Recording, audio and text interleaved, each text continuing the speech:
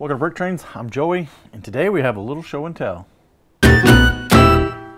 So I recently acquired this 6971 box from DadBod, Barnes Bricks on Bricklink, and it's got a really cool plastic shell inside. The internals, the end of the box is missing, but that's okay. And I already have the set, so here's the instructions that we already currently own. This is the, what is this? The Inter-Galactic command base. Does it say that on here anywhere? A lot of times it does. The Inter-Galactic command base. I was gonna say a lot of times the American versions or the US North American versions set extra things. $35.97 at Toys R Us. So yeah, you're probably asking, cool box lid, cool. The way they did the artwork back then was so cool. Yeah, I mean, it's playing with it kind of, you know, as it is. You know, you could take it apart, do different things, and I don't know, the artwork back then was really kind of cool. Maybe it's just the overwhelming nostalgia I have for this stuff. Okay, so here's the thing. I got the set. Normally during these little show and tells, I would build the set, and then we'd look at the set and just kind of see what it was all about. The problem is this set's already built and it's over there in the space cabinet. So we're going to take off and go over there, make our way back over, and here we are. Let's see. I guess this is the front, all right? 6971. First off, let's see, did I build it correctly? I think I built it correctly. So, in my opinion, the way I collect, I now have a completed set. I have instructions, the set, and I have the box, thanks to DadBod. Why does that not look like it's, I guess that's the way it goes. I guess it's going to take me a minute to kind of play with this and see where everything's at. We should have, yeah, we have the little extra spaceship here. Did we build it correctly?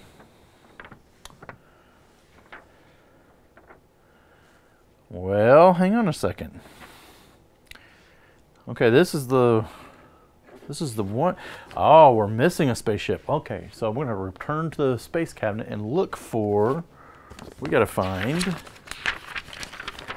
that spaceship right there. So let's see if we can go find that. Okay, so yes, we almost had a moment there because I thought I had lost a whole spaceship. I had actually lost a whole spaceship. He had got placed over on the, Joey showed the yellow and red Lego shelves. He got placed on those shelves and was separated. So he was separated from his family, his set. So anyway, we have recovered him. We found him. He was actually sitting there with another set that doesn't have any instructions or box or anything with it. So he's probably separated from his family too. So, okay, anyway, we have 3 minifigs. We have the black suited Lego Spaceman, air tanks. We have, all right, get back on there. We have the yellow one on the little tricycle, tri-motor, tri-space little vehicle.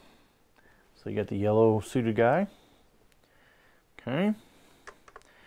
And we got the blue guy in our missing little wedgie ship here. Pretty good looking little ship, actually. Kind of like these little wedgie ships. So he's got the red antenna. Pretty cool. Big engine in the back. So you got to really hold on tight in this thing. A lot of swooshability in this. We also have our rocket, which, let's see, make sure we got it built right, because somebody will call me out if I don't have it built right. Yeah, here we got our rocket with movable radar dishes. They also fall apart. Okay. Very interesting little satellite, I'm guessing they're launching here.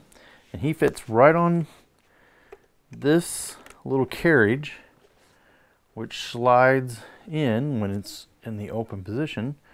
Slides right in there. Yeah, except you're going to have this turned the other way. Even though in the picture they're turned that way, but they got to be turned this way for you to slide in. And then the doors can't close. Woo. That's all right though. But this is a pretty cool little mechanism here. It's just a little carriage sitting on some tiles here. So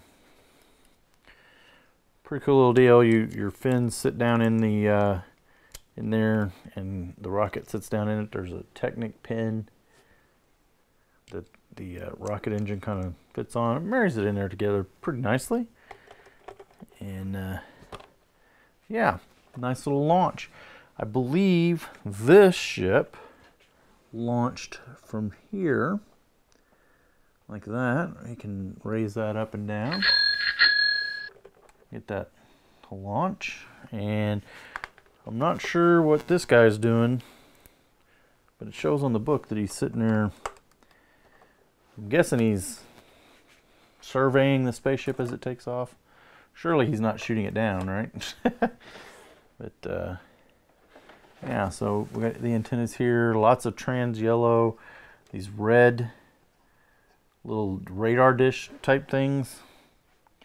The red ones are not, I mean, they're all kind of rare now at this point. The clear ones are the ones that are absolutely horrible to get. Getting these in clear, very hard, very expensive. Probably not as hard to get as they are just expensive to get. So this set came with, well, it first came out in 1984. It came with 328 pieces-ish, depending on who you believe. This says 312 interlocking pieces. Brickset says 328. I did not look on Bricklink to see how many pieces they said it gets. I do have the 3 minifigs, the yellow, the blue, and the black outfit. 2 vehicles, 2 flying vehicles. That's pretty cool. If you want to get one of these sealed right now, as of January 2023, there's one on eBay for $4,539, something like that, and it's in Japan. $4,000 for a sealed copy of this. A used one will cost you between $150 and $300. That all depends on condition of the pieces, completeness of the pieces, if it has instructions, how good the instructions are, and if it has a box. The instructions are going to cost you somewhere between $10 and $50, and again, that's all condition. And right now, there's 2 boxes for sale on Bricklink, $52 and $91, basically. So, and they're actually in pretty good, decent condition. Both of them were complete boxes, and they have this really cool. Let's see which camera we're going to try and show that on. Got this really cool little classic space logo insert, and although the one, somebody's drawn a face on the guy, the poor kid, he's got a beard now. So yeah, so that's this little set, $69.71. Again, another one that I started out with. This, I think most of this came in a bulk lot. Here are little radar dishes. They kind of move on these roses. Kind of bought this in a bulk lot. Pieced it together.